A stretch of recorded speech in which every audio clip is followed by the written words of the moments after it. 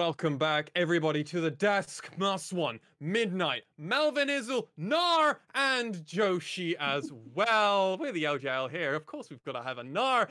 Gentlemen, welcome back to the desk. Game 3 is upon us. Match point for Detention FocusMe.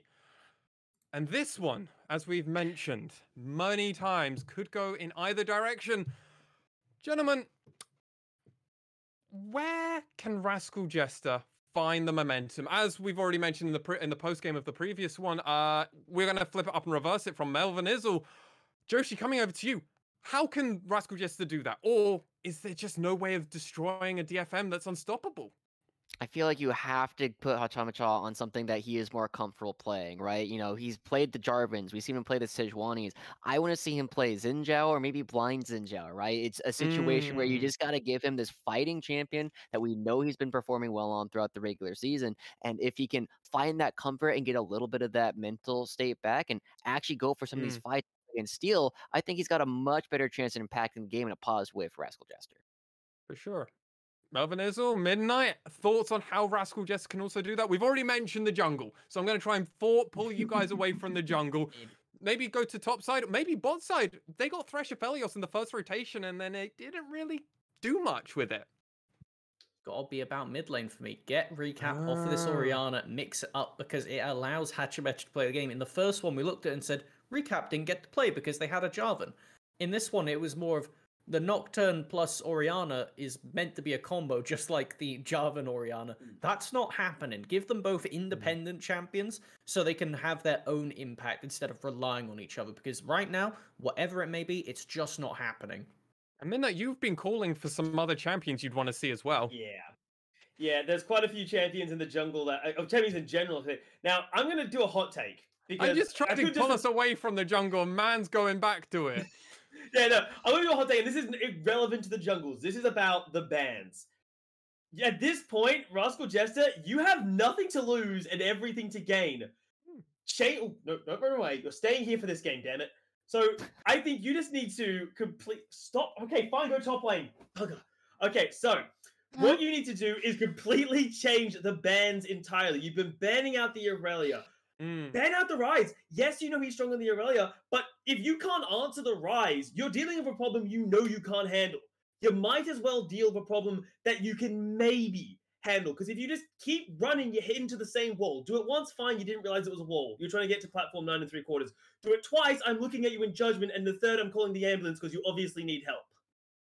Gentlemen, is Midnight on the right idea, or do you disagree with him or agree? Yeah, okay, Melvin Izzle, yeah, you're clapping your hands. Yep, I completely agree with all of that. It makes complete sense. It's what we saw from Axis yesterday. They were trying to run against that brick wall, and it didn't work.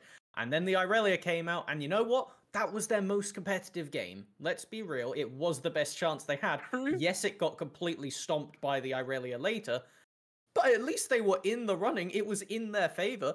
I think that's the right way to go for it.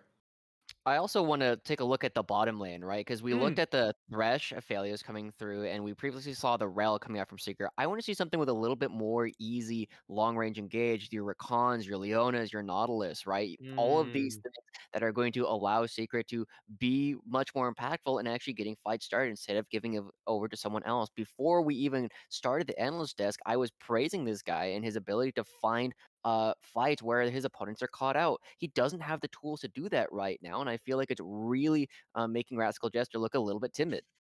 I'm gone. Absolutely. I'm back.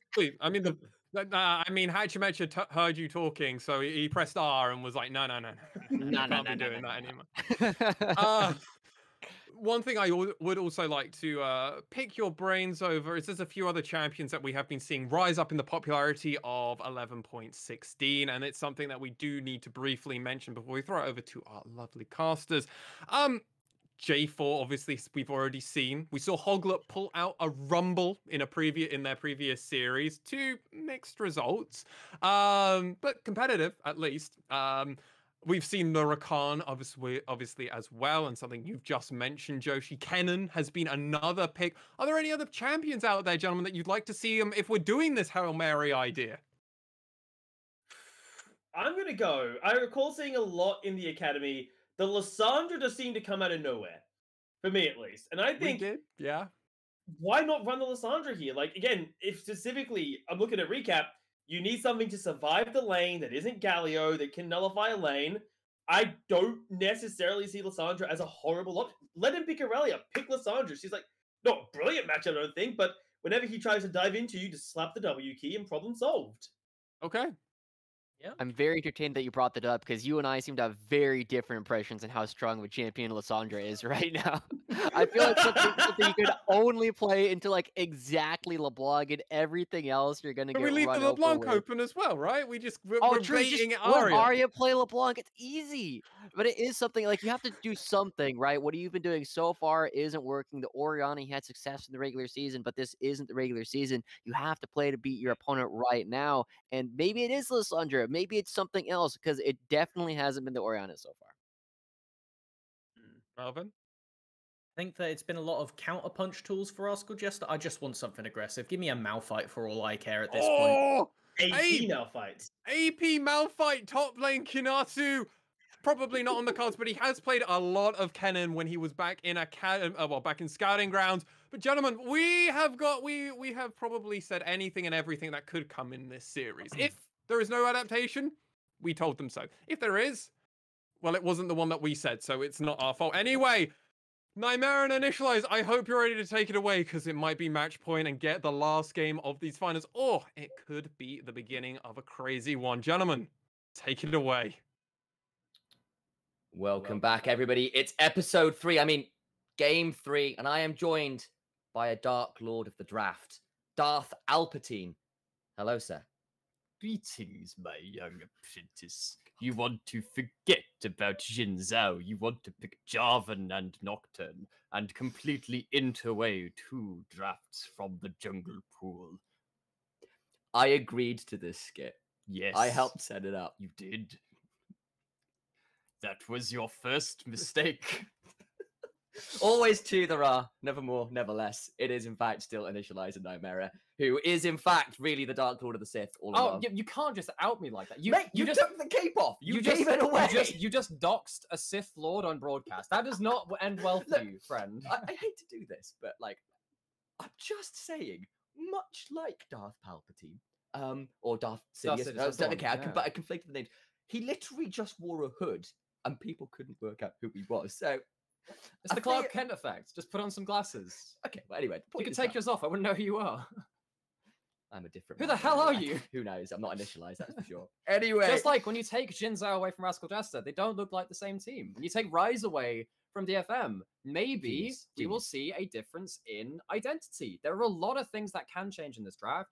I think, like I said, right from the off, what the hell happens when Recap's not on Syndra? As we've seen, becomes a bit of a non-impact. I don't know now, though, because again, after episode 2, the attack of the cloned drafts, where they tried to do the same thing, Rascal Jester did not actually adapt fantastically well in terms of denying DFM their composition. They still got the Rise. They still got themselves everything that they wanted to play with. They changed their own side of the equation, but it didn't lead to a positive result for them. Well, the cloned band wars certainly aren't over yet. It's exactly the same again, and the Phantom Menace, the Detention FocusMe, Arya has been such a problem to deal with in draft. I don't think it's been so phantasmal. I think he's been was pretty Darth visible. Maul the Phantom Menace, mate? He had a fairly extravagant he was only on the screen for like 20 minutes. You could argue that. Very impactful. Anyway, let us instead drag it back to the gag, to the draft, not the gag. We're trying to move away from the gag. That probably says a lot about my mindset right now. But time to make it a little bit more serious at this point. Varus is the first pick from Rascal Jesters. That is the adaptation. But Detention FocusMe go, great, Varus, well, we'll just pick the Rise again. Your move. They've got a final pick to pick up here. Potentially the Renekton. I feel like Varus at least has some options there. I love Debate just going for the Jin Zhao early and saying, okay, we just want to take that one now. Sol has looked incredible when he has engage agency. Callista Fate's call. Varus with that ultimate going forward too. It also, of course, did so well against Utapol in the 1v1 matchups. Utapol was picking Jin, losing in that lane, even though Jin is not a champion which you pick to, lose lane. You need to get ahead in the early stages to then use your utility because you're so poor from behind. Rascal Jesters, though, credit to them, are completely changing up the script and gone for 3 completely new champions for them in this series. So if you remember back to that Juggernaut match, DFM were early picking the Trundle all the time. partly because I think Hachimecha is such a prolific Trundle player. He gets a pick early on. It is not Green Lysandra or Green Jarvan or Spooky Jarvan or whatever the mix is. Certainly not Lysandra either, because that is the Zoe locked in as well. The response from DFM is to go, okay, poke for poke. We're picking the Ezreal. Utopon's already crushed on it. Let's do it again. Second phase of bans. So in this game, of course, we have the Trundle. Potentially something like a Leona would be huge for Rascal Jester too, and I think that DFM should consider banning that away, because you have the Zoe Varus poke combo with a pillar to make sure you can pin people in place. DFM actually look like they're setting up for something like a Renekton or a Narpic and banning away counters from that too, saying, all right, okay, you have the combo, so what? If we crush through topside, what the hell are you going to do? Rascal Jesters now should sniff this out from the Gwen ban and say, yeah, well, we're just banning Renekton and Gnar. Instead, banning away the support answers to the front-loaded damage. Alistar is the best face-checking support in the game for actually going aggressive from that point. You walk into Fog of War, tank the first thing, pop your ult, engage onto this static backline. But as I said, DFM, if they give through something like a Leona, I feel like they're going to get absolutely shredded by the initial combo. Exactly. There's the Renekton ban. They take that one off the table as well and say, okay, Kinatsu, what have you got left? Because they could just first round the Gnar here to DFM and say, okay, what do you have? Do you want that Viego again? Potentially. Of course, it wasn't the Viego into the Gnar last time. It's Viego into the Renekton. Absolutely. I feel like you get bullied out a lot more by that ranged match. And one of the things which was nerfed about Viego is that his consistent lane sustain, right? If he's hitting minions with his Q, his passive, everything else, he's getting much less healing than he was in previous patches. And Rascal Jesters instead have said, all right, okay, good job trying to engage into us. We're banning away the premier engaged supports which Gang plays. Of course, Leona is still on the table, like we were saying. I think that Rascal Jesters should snap that up right now, but of course there is stuff like Thresh available too if they were to go for it. I'm not the massive fan of it with the Varus. Instead, they could go for the older Gnar counter, and this is the matchup which Kanatu made his name in the LJL on.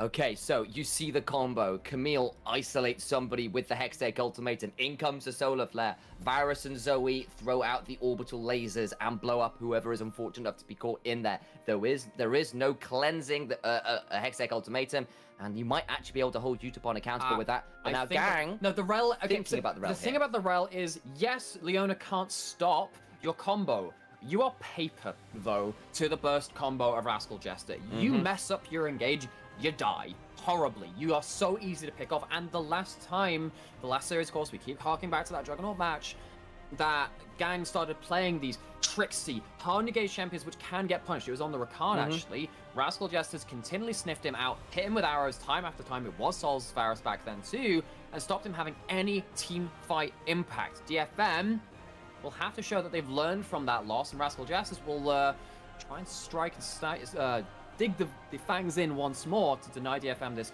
engage combo. So it's another look from Rascal Jesters. This time it's a poke comp with a split push in the Camille. This time I actually think Camille can be somewhat uncontested. Ryze can probably do an okay job in the right circumstances. That is potentially a skill matchup, but for once, I'm not saying DFM can play the 1-3-1 and say, you likely get the advantage guaranteed here in pretty much every matchup there. I like the attempt at the change up from Rascal Jesters. They ain't clone draft this time. No, so I feel like this is probably Rascal Jester's best chance to win, I think, actually, in terms of the drafts that they've had so far. Like I said, they have ways to pin people in place, hit them with the double poke of Recap and Soul's champions. Need to not fall apart early, though. They've managed to do that well so far. But DFM has still continually found themselves with some advantages. 2,000 gold leads at the 11 to 15 mark, stuff like that. If they have a larger lead come out because Kanatu messed up 1v1s versus Ebby, Arya starts breaking apart the mid lane, that is dangerous news for Rascal Jester. It is. It absolutely is. And they've got to be aware. Basically, if Hachimecha and Secret can stand strong and allow Varus and Zoe to poke, or if they can find the engage and blow up a key target, I am looking at Arya. I am looking at Utopon. They have some options, but we saw a pretty similar comp from none other than DFM in their game 2 against Rascal Jesters back in the Juggernaut match. They snowballed a bit late, did DFM. And then Secret on the Rel, backed up by Kalista, don't get me wrong, managed to pick off the immobile Varus a few times and turned the game around. DFM, they've got the conditional front lines of the Gnar, and of course the Jin's out. Rel will get tankier throughout the game, even if she's on little paper. Not sure about that against I know. and Sol. Yeah, but I say you can also just shred the resistances because Trundle, but there is some options here, and I feel for once, again, Rascal Jesters have at least managed to find a bit of an adaptation that offers a different angle again. And for me, the big change here is Hatchemecha being on a more meta jungler. It's on a jungler which can play as not primary engaged, so Hatchemecha not going to just be dragging his face through the mud to try and get into DFM's backline. And you can play a bit more utility, play a bit more for facilitating your teammates in a way that you can't necessarily on the picks that they did beforehand. I think that that change in mindset might do well for Hatchemecha, as he can maybe look for a clean slate in Game 3. As DFM look to match your prediction, and sadly not mine. I did think it was going to be a 3-1, so we'll see if that does come to pass and match myself with Reed's prediction on that one. I mean, DFM have themselves, again, an incredibly strong top side, which has all the individual parts to out-teamfight, out-brawl, out-skirmish, but if this does get to the 5-on-5, Rascal Jesters look scary. Game on. This is series point for Detention FocusMe. The momentum is heavily with them. The desk went all over that. But I will throw this out there for those Rascal Jesters aficionados. Midnight, listen in. How many times have we seen reverse sweeps in the history of League of Legends, particularly in situations like this? Game 3s are dangerous territory.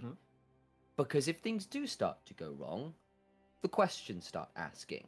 And that momentum, if you break it, is incredibly hard to bring back. And especially now with a different look again, the adaptation from DFM, if they don't get it right in Game 4, then gets scarier again. So this is a potential here. And particularly for DFM, which is a team that has struggled to change their worldview of League of Legends, actually, when asked for it on short notice. They have sometimes come in with a certain idea of what they want to play, and if that is proven wrong, then they can struggle to make the necessary changes. They can sometimes outplay at that point. I still think it would be very dangerous going to a Game 4 and Game 5 situation for Rascal Jester, make no mistake. But if this is the answer from Rascal Jester, where they can pick a different mid laner, find a way to stop DFM from playing around just Ezreal nuking people around dragon fights from range, Rascal Jesters might have themselves a second wind coming into this series. And of course, you've got to call that out. The AI bot finally favoring Rascal Jesters for once here. It's normally been pretty much even or DFM favored. And this is the first time we've seen a bit of a change around. And I kind of agree. Trundle's got a good matchup into Jinzhou on the 1v1. Jinzhou dives in and goes, oh dear, all my stats have been stolen. As it's a decent double knock or double attempt there from Secret. Doesn't get that much for it, but if traded back, Utapon probably coming up the worst end of that trade. Sol gets all of his Halo Blades autos off them, and he gets a double E. Damage coming from Secrets. The designer's played applies on both of them. Decently played stuff. They're going to get the early level 2 and continue to put down the hurt. Again, Sol just using that Halo Blades, getting that early attack speed in. Make sure the Utapon and gang are punished for a turret approaching the wave. And that basically means they have to see that level 2 pressure. The Ute was going to be that way. Trundle is pushing down towards the bot lane, whereas Steel is clearing up towards the top. He's just been put on vision. That's happened a couple times this game. And that basically means we need to watch out for what Steel tries to do with the Gnar. He and Ebby have been known, just occasionally, to look for top lane dives. It's a thing. Maybe a few of you might have seen before. Not so much in this series. But one of the things about this game is that when you have the Zoe, one thing you can do, and it's something which Recap did to get that ward onto Raptors, which was swiftly cleared out by Steel, is that you can walk out of fog and get very early prio by just like using that long range battle star. However, in this case, actually, Arya bounces the way back and gets gets the slow push back towards Recap, stacking up those waves. So then actually Ryze gets the teleport back, or actually can just cheat a recall. And either way, it secures priority for Scuttle and Still on the top side of the map. Utapon had to drop 3 minions there because they were just low enough for the turret to execute them. There was no setup available. So I was watching there just like be very sad about that one. See, Hatchmatch has gone for the full clear, gone towards his Krogs, whereas Steel has not gone so far. Arya chosen not to actually use that slow push to reset himself, whereas a cheater, or using that teleport. Might choose to do so now, though. Recap not in a position to mess with the map right now.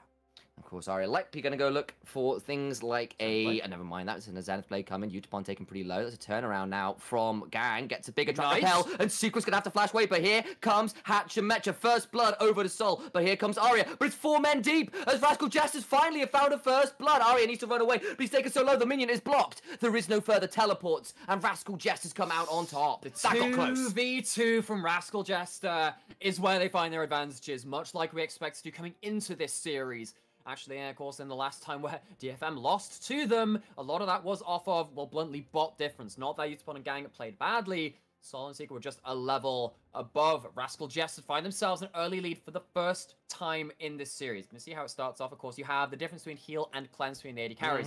Makes a big difference if it's your support that's the one taking the damage. You can't give that extra amount of HP. And Gang, though, you do get that earlier amounts of resistances and shields. Doesn't manage to flash out on the arrow. Sol just knocks them down. And that was so close to being phenomenal, but the teleport response and Hatchemecha being down there means there is no attempt to be able to go any further. And it is great play from Rascal Jesters. Heal difference. Heal difference, and very close there for a Zenith Blade landing onto Arya. That could have been 2 kills. If you kill the Rise there, that is huge for the side of Rascal Jesters, because it's just actually affecting 2 lanes at that point. Arya maybe has to stick in lane a little bit more then. Misses a waves, down in XP and everything else. Does get out for that trouble though. Teleport's burned on both sides, but DFM no longer with the early game emphasis, falling prey to Rascal Jester's aggressive laning plays. Okay, Secret is here alongside Recap, but Steel's also around, and Secret needs to be aware. I mean, he burned his flash. He can't get out of this. He's just dead. He's just dead. That's it. That's a freebie. Who they're giving it to? Giving it to Steel, as they don't want that to get Dragon off this as well, probably. And potentially can get Dragon. And DFM, though in the regular season they were, as we will parrot what we said earlier, were the last place team in average Dragons per game, partly because the game went so short, actually, so many times, because the game time was so fast. But they didn't focus early Dragons. They didn't want to go for them because they'd rather get Gold, rather get Herald. But they find themselves in Infernal Dragon, some extra scaling stats, and the next Dragon on the Rift actually didn't get to see that one, but they get themselves an advantage in the neutral objectives early on. They absolutely do, and that is a nice turn. It's a nice punish for the fact that the Secret had to burn literally everything to get out. Of course, the heal is still down on Sol, so maybe an angle still to punish. Hatchemecha going to be forced off that control ward. You don't get to hold that one. Actually, Arya still think you're potentially heading forward, so you had Steel behind him, and Trundle in a 1v2 is pretty strong, but that's very briefly has the water walking active. Still stat in that river brush, and mid jungle 2v2. Pretty close, I suspect. Being played around for DFM just briefly. As Hatchemecha head back is going to be briefly seen here. That looks like. Oh, Still actually. Oh, the flash wind prison. Flash through into the wind becomes lightning, and Arya gets that one. The 2v2 in mid is just too good from Detention FocusMe this game. And need I remind you, way back in spring, with this new era of Rascal Jesters came in, they took a lot of pressure off of DFM through the mid-jungle 2v2. Recap solo killing Arya because he was not well connected with his jungler. While this team's now gone to MSI, they've won themselves a title in spring too. This is a hard-earned, hard-learned mid-jungle synergy from the Detention FocusMe duo in the middle area of the map. And they find themselves an advantage through it, just as Rascal Jesters earlier had found themselves one of their first advantages in this series. And that puts the gold even. Level 6 has been hit by Sol, and of course they are getting the shove in. They've got the CS advantage. No real surprise with how that lane has gone thus far. And that is good news for Jesters fans. Good news for the Jesters. I still want to get that as a ban at some point. No one steal it from me. Everybody. Yeah, that will be like the opening sound clip. It's genius. I've got it together. Someone, signed me as Ebby just does Gnar things, which is use Gnar ult on cooldown. And that is the potential win condition for the Jesters, what I'm getting at. They've finally got an option where Sol is in the ascendancy in this bot lane. He's got a kill. He's got a CS advantage. He's getting plates. That is fantastic when you need to get some of this poke ahead. It is. Of course, you haven't shut out the Ezreal out of the game just yet. However, Sol has shown that there. Varus is genuinely a win condition. You get Varus ahead for Sol, and he carries the game for you. The question is, can you do that versus Arya's Rise? Can you do that versus Ebby's Gnar right now, which is of course up in CS as well in the early stages, and we are yet to see them enter the fray. For me, remember in that draft, I was very keen on saying, yeah, 5v5, Rascal Jesters have that domain, but if the lanes fall apart, Rascal Jesters maybe have to play against too much of an advantage. to really come out to that stage in the game where they can start winning so heavily. So you've got to remember as well, Herald's now alive, and DFM are doing what DFM do, which is rotate everybody up here. Soul's coming along, but DFM are already in position. There's a ward in this pixel brush that's now going to be disabled with the control ward taken out. The bubble misses. Check out the ward at the top edge of your screen as well. DFM haven't swept that one. There's a potential angle. If there is a teleport to happen, it could come through there. Choke points, the name of the game. But remember, you're into... Good chunk as Arya lands an overload afterwards. That's going to be a heal, I believe, out of recap. I suspect. I'm quite sure where that heal came from, actually. From those minions or the spellbook. Either way, EDFM have Meganar now. They've bought enough time. Where's the Varusol? It misses onto Arya. And that means that the Herald is secured. Decent arrow from Sol. Chunks Ezreal right back out as penance and retaliation for the earlier True Shot barrage. But now they're going to rotate towards this bot lane. That's going to be the Realm Warp to assist Gang and Unibomb from getting back to this bot lane and prevent easy turret access. There was a plate that fell down here, but it doesn't actually go over to anybody because it fell when nobody was around. If a plate falls and nobody's there, does it actually get collected? I mean, I'm fairly sure there's still shards of pottery on the ground, but yeah, Utapon actually takes a huge chunk there. I'm not sure if he's safe to stay around on turret if the W is available. Still on the bot side of the map, so is Hatchemetcha, and there are no teleports to respond right now. Hatchemetcha does call off the dive, not willing to stick around just yet. Just shy with that arrow. I wonder whether Sol was thinking about going for a flash, but I suspect Utapon had his trigger finger over the E very readily. Steel is here as well, so he's going to try and hold off. There's still a bit of a wave to clear, so time to see whether Rascal Jesters really want to play for more plates, but I think DFM have managed to defend this well enough. And so, much closer early game right now, but again, remember, DFM didn't explode the early games in the first 2 games either. It took until about the 15-minute mark before we started seeing those gaps opening up a little larger. Now the question is, of course, where is this gold going to go from the Herald?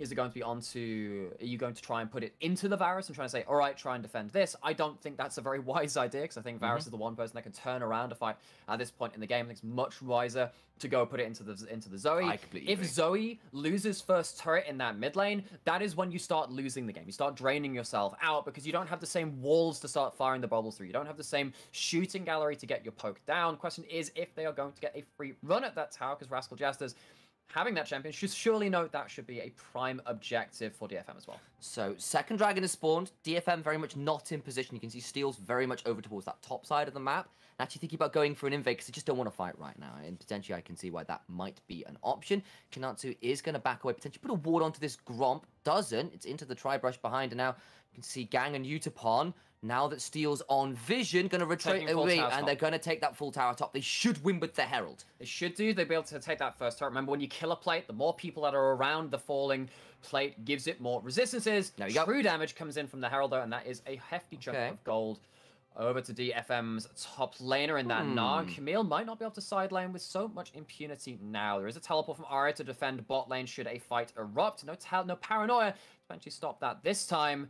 Recap looking to maybe land a bubble. Does find it. Okay. Gonna look for a paddle store afterwards, and here comes the rest of the team. Arya's gonna have to flash, surely. Does get pillared, flashes over the side and gets out with the phase rush, but Flash is down. Clean pillar, just doesn't give a gap on that side of the wall, forces the flash. Kinatsu looking for a 1v, well, looking for, well, buffered out of it, I believe, actually just dunked to the side as Kinatsu walks off and sidesteps it. Arya's flash forced out. Tower still alive in the bot lane, however, there's still more minions being lost to the tower. Actually keeping this tower alive to kill minions while there are still places available probably gives more of a gold advantage over to Rascal Jester than it would be in quickly felling the structure. You can look towards that gold leader. It's still about 2,000 now for DFM, kind of out of nowhere. Of course, that will even up, assuming this turret falls, which it's likely to with the continued lane shove that has been granted to them. And got to call it out. Recap. When he came into the league, when we said, oh, he's a retired player, is he even going to be any good?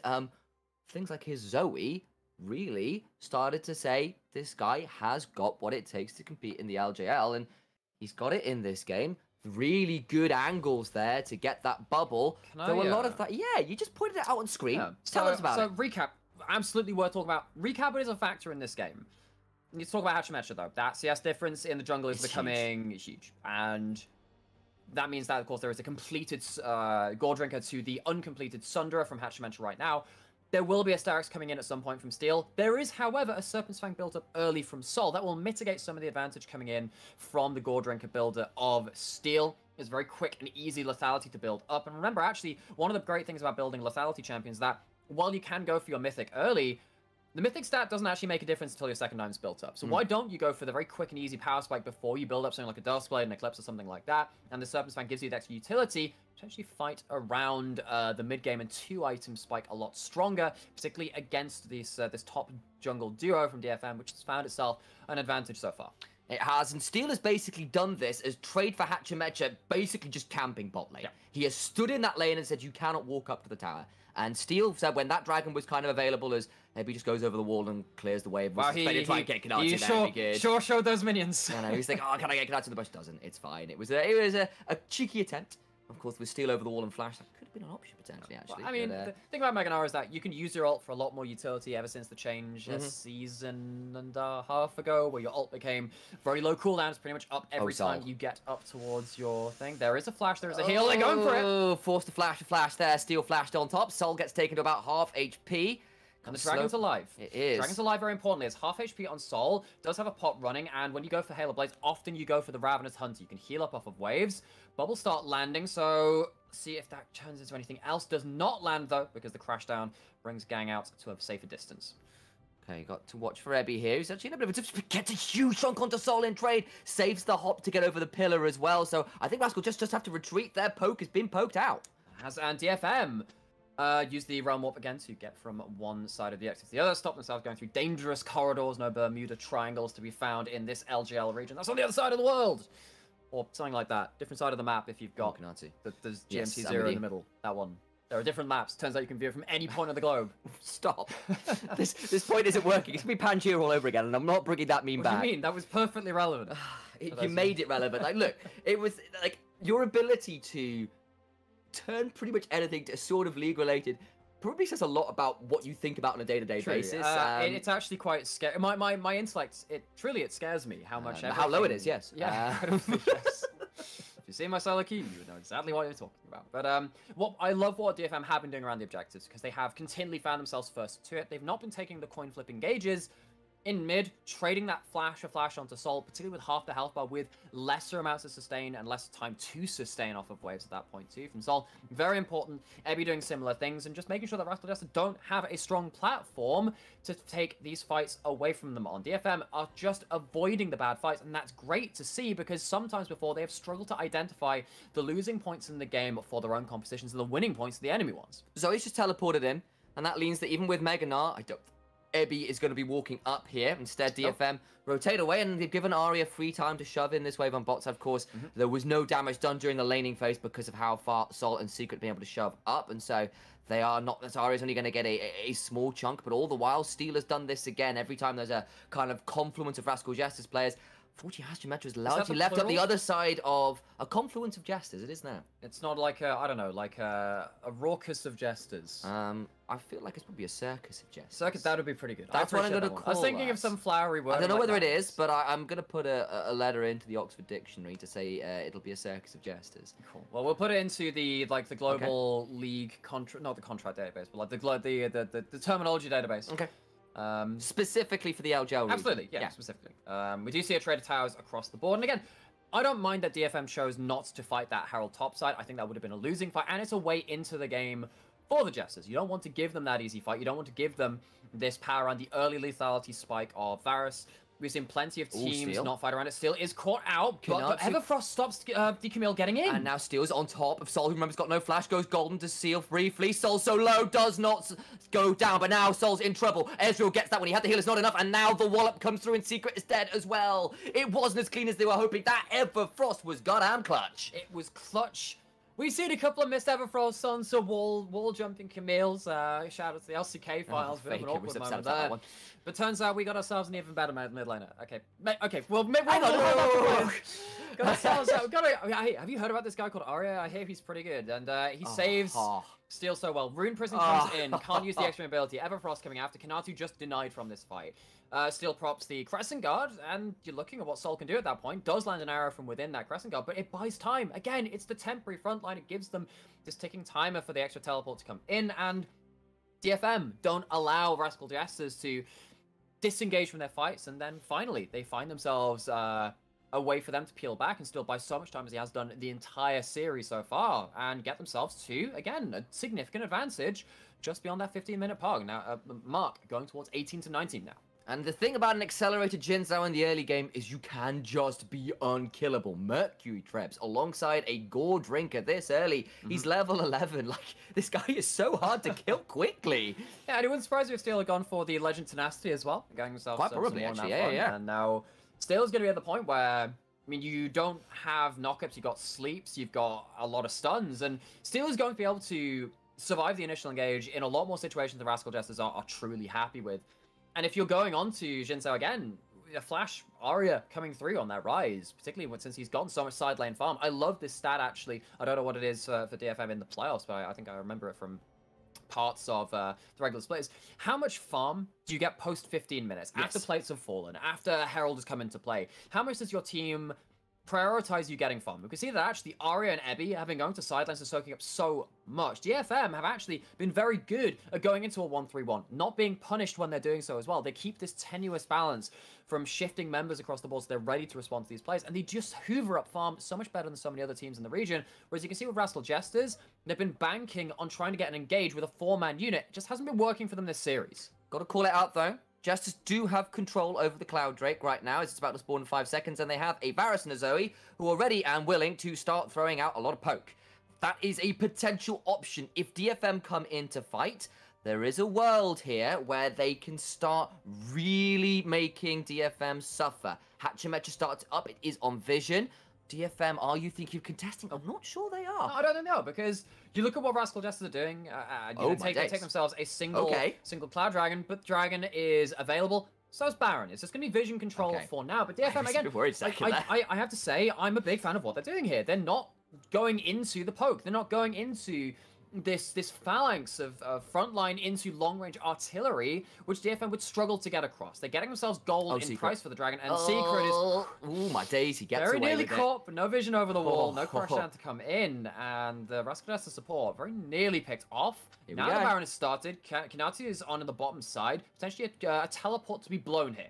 Okay, so remember, Kinatsu not here, Hatchemetra and Secret are around, but remember it's poke. You've got to be a little afraid. Of course, it's not red side for the poke, so it's a little less safe for them as Udapon gets the true shot barrage across the mid lane wave. He's alone here, though, so I think actually that Baron start might cost DFM this tower, actually. I don't think it's going to cost them because, of course, true shot barrage not just hitting the Varus, it hits the wave 2. Udapon stays safe. Ease out of range in the first arrow, too, to make sure that they weren't poked down at that point.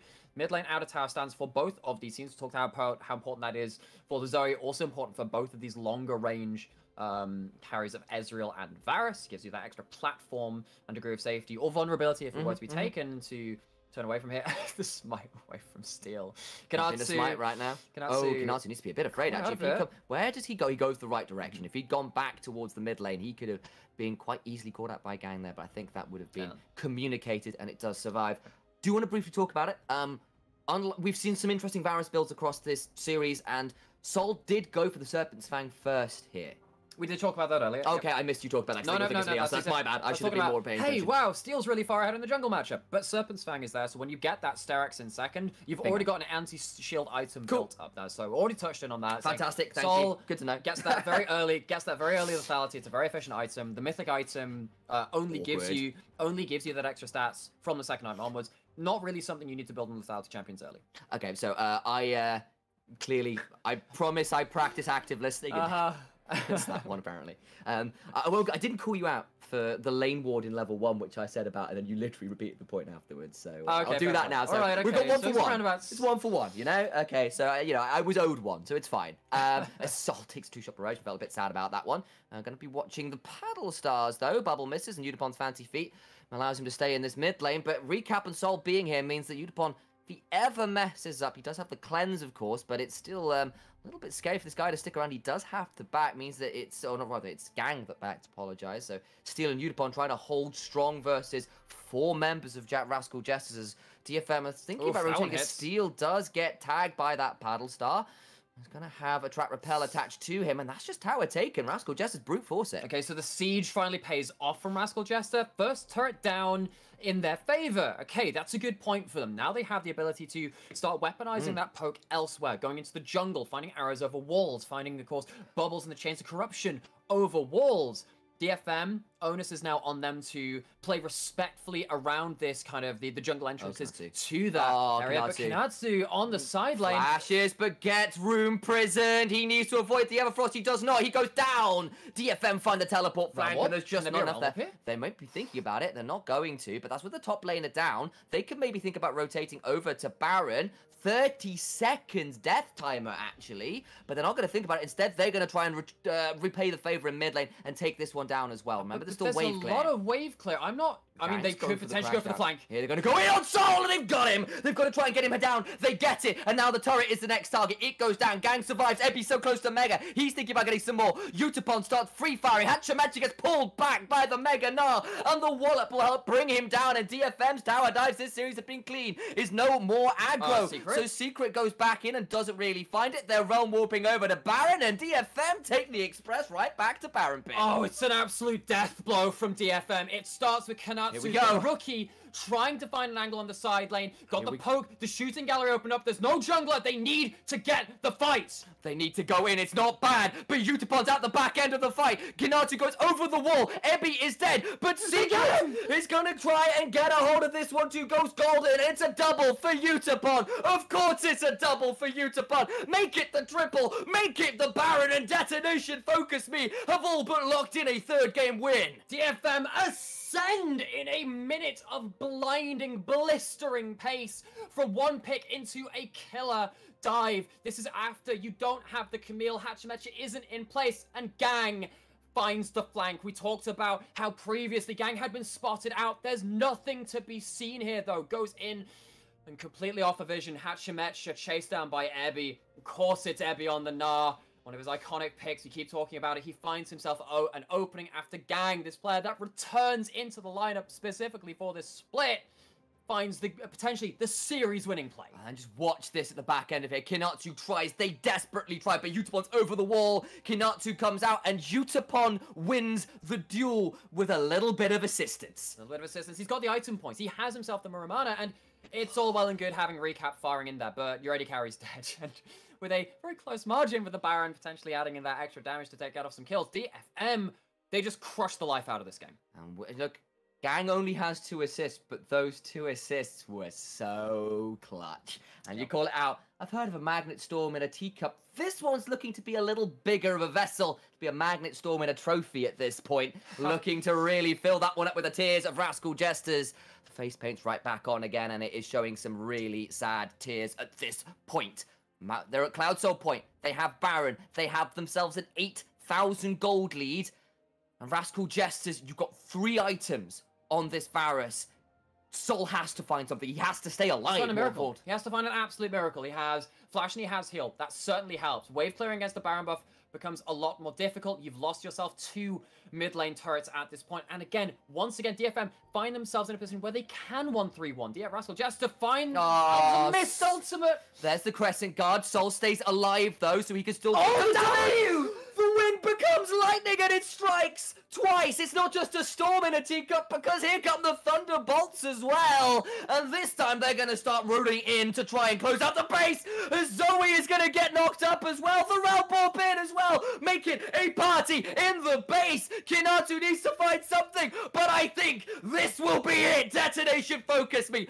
They fell in the Juggernaut match, but they came back angry. The Spear of Longinus didn't keep the gods dead. They came back, and they are here to smite all comers. Detention FocusMe are going to Worlds. Welcome back to the international stage. Detention FocusMe, revamped, empowered, bringing in the strongest roster this region has ever seen. DFM are your summer 2021 champions. It didn't matter what the comp was, if it was standard, if it was dive, if it was poke. All the answers came to naught. Arya has the right pose there. Come at us, and if you do, you best not miss. What a story it has been for this set of players. for this organization finding themselves an unprecedented, record-breaking title victory. This is beyond the level of dominance we've seen from almost any other region in any other time in history. And we talked about it at the start of this year. Arya moves to DFM, the best mid laner in the region, replacing the outgoing Emperor of Seros. But Gang has to split out for a split. Kazu does his duty, comes in as a support for the split, and we saw under MSI. And DFM struck hard in a way that the LJL had never done on the international stage. Gang comes back in. It's a rough start. We don't have the undefeated split. There are a couple of bruises on the face of this Detention FocusMe lineup, but with a throw in the finals, the throw in the semifinals, potentially some hope to be salvaged. And going into play-ins, well, you might have a Chovy, HLE. Welcome to Arya's land. How could we have doubted them? The church comes up strong and they ascend in the finals here. And I just want to call it out. Who's the one who predicted the 3-0? Me. I am the king of the predictions as well. I'll take that victory on top of everything. Producer congratulates me, and I'll let the desk congratulate me and DFM too. We'll be going to a quick break, and when we come back, they'll break it down as well.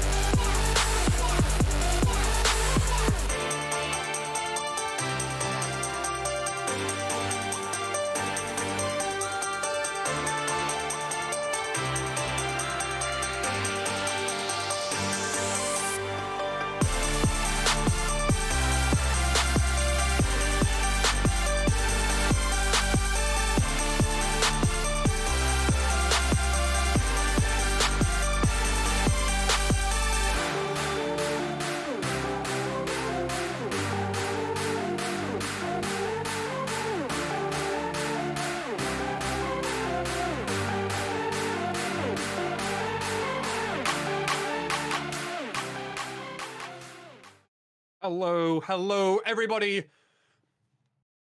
Yeah. Where's your thing, Melvin? Sorry, I didn't have a knob prepared. Oh, I thought you would have printed one out. Oh, no. I was going to get a Zinzao ready, but it was over before I could get the printer turned on. Oh. Ladies and gentlemen, welcome back to the Decimal Swan Midnight. Melvin Izzle. I'm doing it the wrong way because it switched the other way this time now because of the camera. Joshi over on that side. There we go. Ladies and gentlemen, congratulations over to our winners of the LJL 2021 summer season. Detention FocusMe in decisive 6-0 fashion, back-to-back games on a new patch. Are we even surprised, gentlemen? Are we really that surprised? Obviously, I'm going to come to you, Midnight, because clearly you must be, sir. I was not expecting the side of DFM to look just so unstoppable. Honestly, really? I was... yes, again, as I said coming into the day, I had the hope that Rascal Jester used the time between their 5 games against DFM and today to prepare champion picks that other team wouldn't be ready for. That's kind of what I was hoping for. That's what I would assume you do in the break between that you were given vis-a-vis your win. But instead, it was the same old for Rascal Jester when it came to Big Ben. Sure, there was a Jarvan and a Viego thrown in there, but they didn't turn the fights. No, it really didn't. I mean, what else, guys? What else? RJ just couldn't get it, and DFM just look unstoppable. We just saw the same playbook again coming out from Detention FocusMe. Now, we didn't see the same Rise teleport bottom lane Earth to get the dive. We didn't see the same kind of crazy play top lane coming out from Evie. But you know what we did see? We saw Dragon Control consistently coming through. You go from mid down towards the Dragon. Rascal Jester weren't contesting. You saw a bunch of Realm Warps from Arya taking them directly towards the Baron or the Dragon and to move people around in ways that we weren't really seeing matched coming up from Rascal Jester. And it honestly looked like DFM didn't really feel like they needed to mix it up. They were just given the Rise every single time, and it was such a strong enabler for them across the map that DFM looking very strong going into Worlds. Melvin Izzle. Callum, sir, run me through the reason why a certain player might be on the tip of our lips on the player of the series graphic and kind of run us over the final team fight in the final defining moment, sir. In this final moment, in the final minutes of this game, it really just came down to DPSing from afar, which isn't exactly out of the ordinary, but it's something that, as we're going to see in this clip, there's only one man that can do it like Utapon, and watching them throughout this series has been extravagant, and we're going to get to see just DFM continue to not only take an inch, but take a mile. We're going to throw ourselves with 24 minutes into the game. Dragons don't really have a massive impact at this point. The gold lead, you can see that DFM have their standard 3k gold lead that I think they've had at all of the clips I've shown you actually so far. Did you not, Melvin, that's the buff that DFM get for being DFM. I guess so, they just get to start with 3k extra gold. You know, it's a bit broken, but we do get to see Rascal Jester hiding under their turret, as you'd expect, on the minimap. DFM's already set up for a flank. This is shortly after Kanatu just got chased down in the river. I believe it was from Arya and Steel. And now this is just the fact that you can't really do much to this squad when you give them an inch. They always take the full mile. And you can see it's just waiting. Gang goes in, gets a massive engage. Sol, they're gone in a blink of an eye already. And at this point, what is your DPS? If you look for Rascal Jester, you don't have your Camille, you don't have your Varus. It is just this Zoe who has actually gone for the clarity just to have some semblance of mana using the spellbook because of how out of resources they are. If only for the fact this is underneath a turret for Rascal Jesters. Otherwise, this would be DFM clean sweeping the play. And you know, it's not too far from it. Because Gang still living on the side, only ticking down to the Trundle ult at the end of it. But Ebby gets the beautiful Nart back under the tower. And as soon as that jungler is dead, I think we all know what time it is. And it is most definitely Realm Warp time. Because you can see right here, they're grouping up, getting ready to go. And every single time you lose a fight to DFM when they have this Rise, they sprint it to the objective. We have the teleport coming back in from how long ago the pick onto Kanatu was. And now you can see that it's set up with the 3 versus 4 around the objective. Look at the cooldowns. We don't have Solar Flare. We don't have really anything special from Zeri. Portal Jump. Yeah, that's not going to steal the Baron. And Kanatu, they have the ultimate, but it's not going to be enough, as you're going to see here. It's just DFM doing what they do best with low resources as well. You can see Ebby is getting blown up in the back of the pit. Currently got a stopwatch coming out right here to buy time in the middle. And then over the wall, we have the attempted 1v1. This is our man of the match we're going to need to be watching here with Utapon versus Kanatu, because it's something about their Israel is just unbeatable. They have 2 people come over the wall to try and stop them. Meanwhile, in the pit, great lockup comes out onto Recap, killed by 2 members of DFM. The Baron goes down after this, and the game at slivers of HP, DFM somehow secure a 4-person Baron.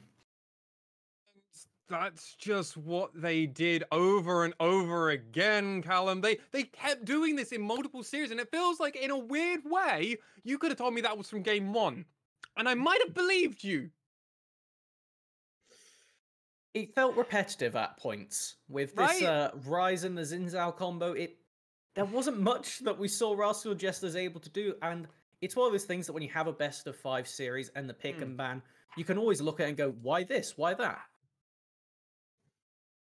We never but then, but then you have to look at it and try and approach it from different angles because you've practiced this. You know what works and what doesn't. So you don't necessarily get to just pull out an answer. You can't let them have LeBlanc because it'll be a similar story, just with more kill and less objectives.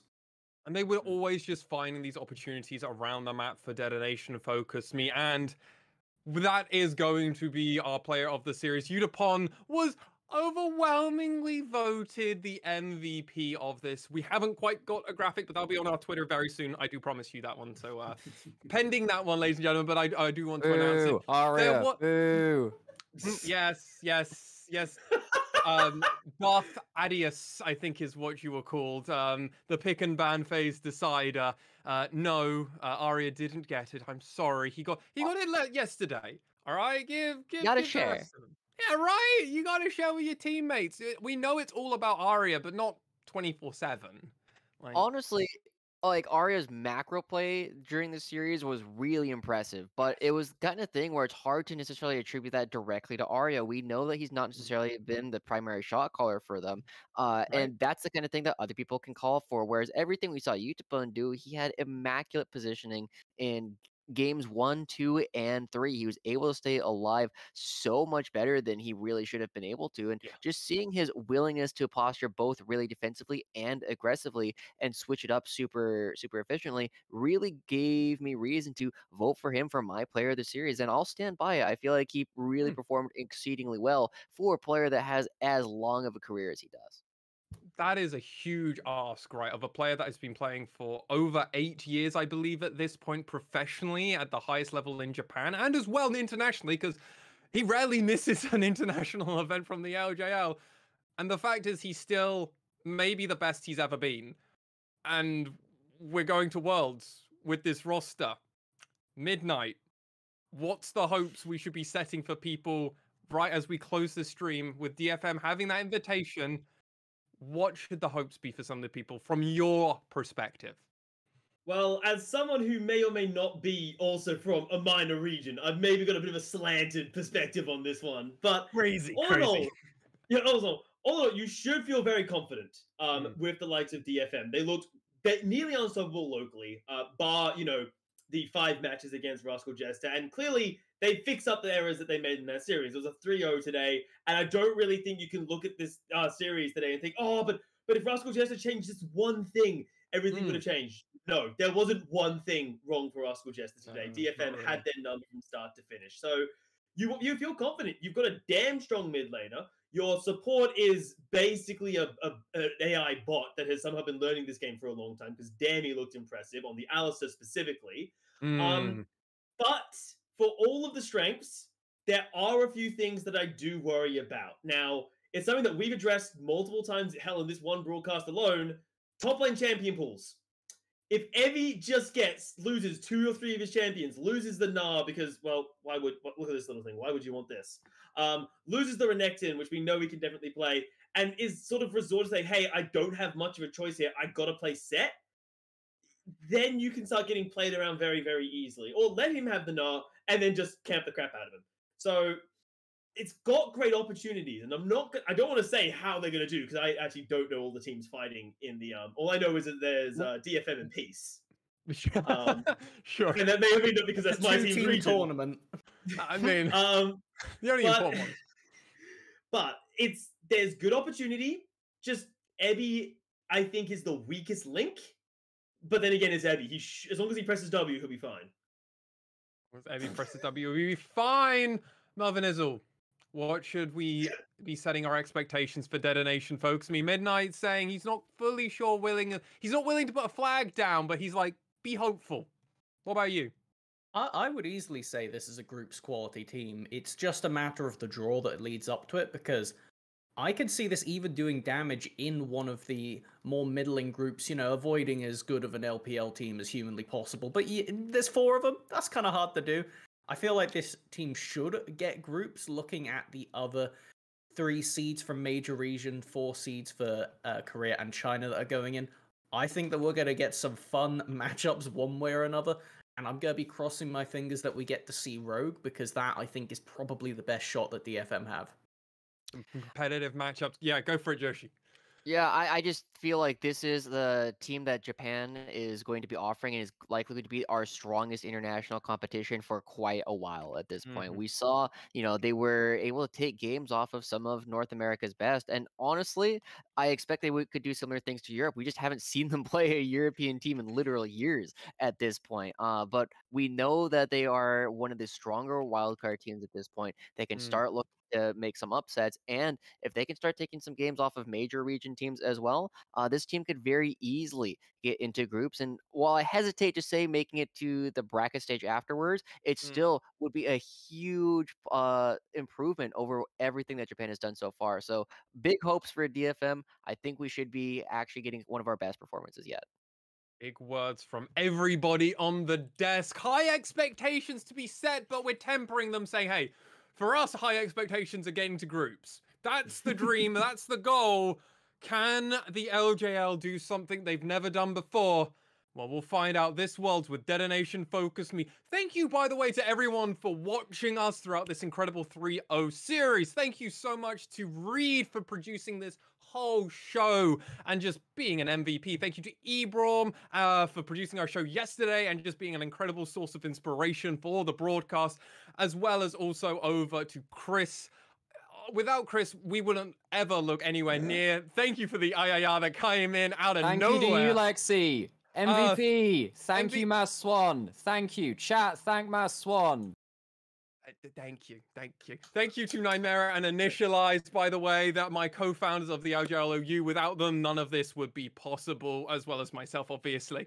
Thank you over to Midnight, Melvin Izzle, and Joshi for joining me on this desk. Thank you over to Chimo and someone, and like so many people that have been able to make this broadcast. Middlecott, we had Formal on, we've had Counterfeit on and helping us with Academy. Yulway as well coming on from the VCS.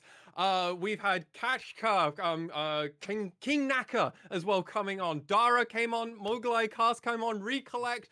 So many people have come on and helped and made the LJL OU what it has been today. It's been an incredible 3-0 series. Ladies and gentlemen, obviously our podcast will still be continuing as always. We've got so much more to talk about for LJL. Just because the season is over doesn't mean our chances at Worlds aren't. So don't worry, we'll have some content for you there. I'm sure these gentlemen have a lot of things planned, so I am going to very quickly throw it over to Midnight, Melvin Izzle, and then Joshi to plug anything else that they would like to say and cast. Because, hey, gentlemen, you're on finals. Why not?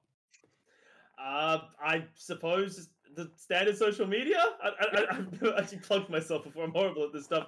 And obviously, when we do get to Worlds, as much as I feel like I'm going to have to stand for DFM, let's just say if DFM and Peace run into each other into a dark alley, I'm an Australian at heart. That's all I've got to say. Fair enough. I can understand. Thank you, by the way, for everything. You even introduced us to Formal. Like, without you, we wouldn't have had our host for yesterday. So true, huge inspiration there. Melvin Izzle, you're asking for one more second, so I'm going to go to you, to Joshi. Oh, all right, he's got to print something out real quick. Yeah, so again, as always, thanks to everybody who has been watching. If you want to see more of what we do, my link is right above here. Follow me on Twitter. I've been very big in the North American amateur and academy scene. So if you're interested in any of that, you can catch me in Proving Grounds multiple times over the next couple of weeks, where you get to see everything that the North American amateur scene has done and get to see where some of the people like Danny, who's now playing for Evil Geniuses, and Tactical, who's now going to Worlds with Team Liquid, where they all get their start, and really show that North America, I promise you guys, we have talent. We just need to bring it to the forefront. All right, my second favorite region. There's still hope. All right, Copium. All right, guys, we can do this one. Let's go TSM. Wait, no, that's the wrong chant to make for NA. Melvin is. Couldn't find it. I was trying to find the make sure to follow our lovely Twitch channel over here. Go on over to Twitter, subscribe on there. Give us all of that attention, because we've got put on a good show here. I think to say. I think you've enjoyed it because you're still here after all of this post-amble, so Make sure you tune in because we'll be back next split, obviously. But more importantly, keep your eye on Worlds. Also, Twitter, I guess. Yeah, we'll be doing our Worlds co-stream. All of these plans are far off in the future. Follow us on Twitter. Follow everybody on the thing. I've been Mars1. Thank you so much for watching, and we'll see you all very soon. Bye-bye!